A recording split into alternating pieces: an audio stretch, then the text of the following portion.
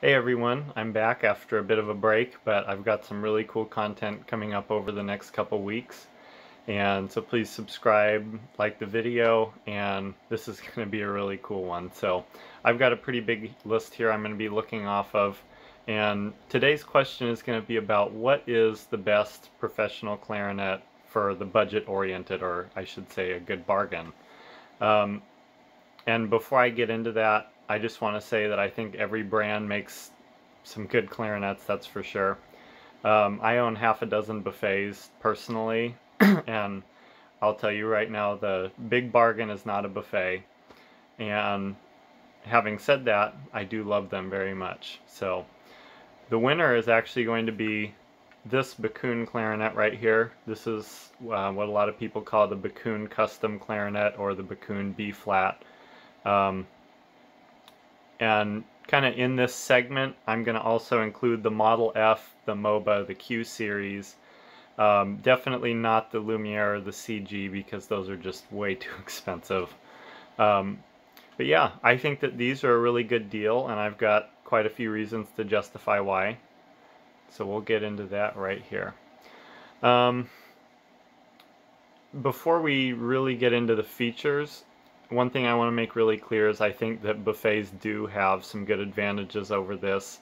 Some of the newer Selmers do as well, but we'll get into that a little bit later. So some of the features that I see here that are really notable first are the fact that all of these posts are actually screwed in with Phillips screws, as you can see right here. Every single post on the entire body, all with Phillips screws. That's just an interesting touch. I've never really seen that done before. Another thing that is really surprising is all of your side springs here use coil springs and not the traditional leaf. You can see right there the spring compressing. Only on Bakun clarinets. It's a really cool feature. In addition, we have separate post mounting on these side keys. 1, 2, 3, 4. That's not anything really special to Bakun. LeBlanc does that. There's a few other companies that do. Another thing is you won't really find any corks on here. You're going to see a lot of felts. Let's see if I can find one around here.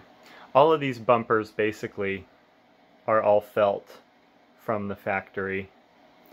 And I'm sure there's a few more. I'm just kind of having a hard time. Here's another one. Right there. Another felt. So all of the bumpers are felt, and that's really nice because it's a little bit quieter than cork, at least on the kind of harsh noises of the keys hitting together and things like that. Another thing, we have carbon fiber tenon caps. It'll be a little bit hard because my lighting is a little poor, but see if it'll focus. There we go. So you can see right here, these tenon caps are in fact carbon fiber. There's a little bit of an overlap on the inside here, but it's that way on all three sections of the joints. Also, this is some of the best silver plating that I've ever seen on any instrument. It is very consistent. It's just really, really wonderful. And I did buy this instrument used as well, and it's in just fantastic condition. It was used quite a bit before, but also we have a raised low E, high B tone hole right here, which is kind of unique. You can see that the low F, high C is not like that. Another thing is the F sharp and E flat trill key are actually attached. They overlap just a little bit to where the F sharp pushes down on the E flat, and they both open together, which is a really cool feature with this.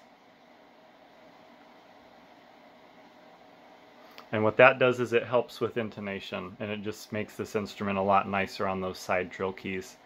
Another thing that is very noticeable is that there are adjustment screws everywhere, all over this instrument. There's two right there. There's two more underneath the crow's foot. There's one on the bridge key. I mean, they're just everywhere. Places that never seen them before on other instruments. And what that's going to do is that's going to make adjustment services and certain repair procedures a little bit cheaper, which is really nice, because rather than having to recork one of these keys and take the instrument apart, you can just tighten or loosen one of those screws. So that means it may need to go into the shop a little bit less, and when it does, it might be an easier fix. So that's another pro of having a Bakun clarinet over some of the competitors, and I know more of them are starting to get common adjustment screws and things like that, which is really nice. I think it's a good thing, and I really like that these newer brands like Royal and Bakun are making Buffet and Selmer become a little bit more competitive, and they're coming out with some really cool stuff in recent history. Another thing is this forked side key right here is actually separate post mounted as well. It's all on the same post actually, but you can see it has a separate screw that goes through it. So that's just another thing to note, and that's for the E flat, A flat key right here. And another thing is this has synthetic pads. These are all, I believe they're black Valentinos. Maybe a little hard to see, but you'll be able to see that they're not white pads. And that is along the whole instrument. They're all black synthetic pads. And these are original pads for this instrument. It's not very old, but they've held up very well over time, which is another plus. Is you won't be having repads every 10 years or so, or having to change pads intermittently. These will probably be good for another 20 years realistically, so that's another plus. One of the last features with this is, this will be really tough to see, but actually it won't. There's a voicing groove inside of this bell. And Bakun does this on a lot of their aftermarket bells, so you can pay a little bit of extra money to get a voicing groove. However, it comes standard with this instrument, and I believe that these are not in production anymore. Somebody can correct me on that. But that's just another cool thing. And this barrel here, it is a MOBA barrel, but the rest of the clarinet is part of just the Bakun custom line, which never really got a name like the Q series, the MOBA, Model F, Lumiere. It's just kind of called the Bakun B-flat clarinet. So, but what I was told is that this MOBA barrel is what was ordered with this clarinet. So, another interesting thing to note. Another thing that isn't really a concrete fact, but a lot of people claim to have lower chances of cracking with Bakun clarinets than they do with Selmers, Buffets, other brands like that. You know, whether this is true or not, that's debatable, but just an interesting thing. They do go through a lot of work, and they have a lot of pride in the wood that they produce, and I think that's really cool. Now we're going to get into the playability section, which I'm not going to play this instrument right now, but this will just be my opinion on it, and that's all it is. It's my opinion. If it helps, then that's great. I did a lot of intonation testing with this instrument versus I was playing a Buffet Festival before, and this was quite a bit better. Doing eyes closed, putting both instruments onto a tuner, and then playing intervals and then recording the intonation difference and how far it was off from zero. And then adding all of that total, and then that kind of shows you how out of tune an instrument is. So I did that with both instruments, and this was quite a bit better overall. It was, I think it was a good 15 cents over the whole range that I played. And keep in mind the Festival is not a bad horn at all, but it's just this was quite a bit better. You can tell that they've put quite a bit more time into making this a really good instrument, and that festival was like a 2015, so it was fairly new. The other thing that I would probably say is that overall I think that buffets have a little bit nicer of a sound to them than this clarinet does. And that's, once again, that's just my opinion on the whole matter.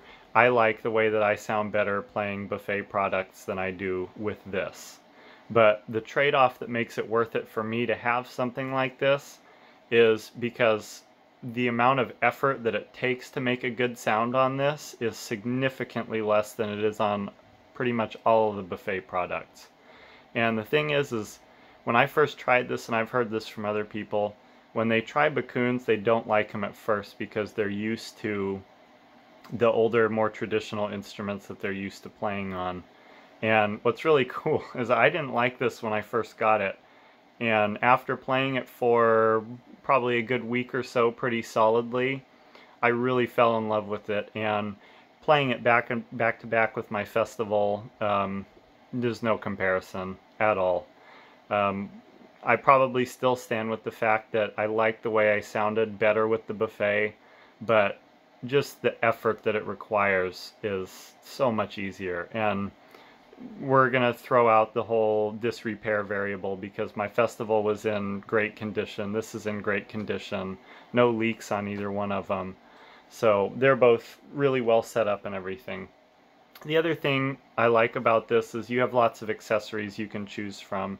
They make different thumb rests for Bakkuns. I don't have one, but there's one that actually hooks onto part of your hand right here that allows you to have a little bit better grip. You have all your aftermarket bells, aftermarket barrels, aftermarket register tubes, thumb tubes, everything. And you can really set these up whatever way you want to, whatever's best for your playing, which I think is really cool. Whether it's necessary or not, that's up to you, but I just think that's really nice that they allow you to do that. Another thing I don't want to understate at all is if you have a Buffet R13 or a Festival Tradition, even a Tosca or something like that, this barrel or maybe this bell would probably make a huge difference on the way that it feels, sounds, intonation, things like that, because I have a couple other Bakkun barrels here. I've got a 69mm MOBA. This one's a 64 right here, and I use this one for my A clarinets, and then I also have a Bakkun Lumiere barrel. And in addition to that, I also have a Clark Phobes barrel and a couple other aftermarket barrels that I've acquired over the years. And without question, in my opinion, these Bakkun barrels are as good as it gets. I think they're all really good, even the more affordable ones that are like $60, $70, $80, $100 in that range. Those make almost as big of a difference as the MOBA and the Lumiere that's almost pushing $200-$300, I think, last time I checked. So that's another thing to note. Just because if you're unsatisfied with your instrument and you try a Bakkun and you absolutely love it, take the barrel and the bell off, stick it on your instrument, and play them both back to back again, and kind of just see what you think, because these barrels, when you stick it on and you try it, it may not feel like much, but you play it for a couple days, I guarantee you it'll make a huge difference. So that's just another thing. And on the whole topic of Bakkuns, I'm not really going to include the Protege or the Beta in any of this because those aren't really in the professional realm of things. And I've tried Proteges, they're great horns, but they don't leave you saying, wow, this is really incredible. And that's what we're wanting to go for with kind of best in the world type horns. So, and like I said, this is not perfect. I'm going to go over a few cons, and that's what we'll do right now. Looking at price, I think probably the cheapest would be the Q series. You can find those used relatively affordable, like around maybe $2,500 right now. These Bakkun Customs are a little bit more expensive. kind of in the $3,000–4,000 range in there. The MOBAs are around the same price, and the Model Fs are, once again, kind of around the same price. So you're looking at spending probably a minimum of $2,500 to get a Bakun professional level horn if you buy one used on an auction site of some sort.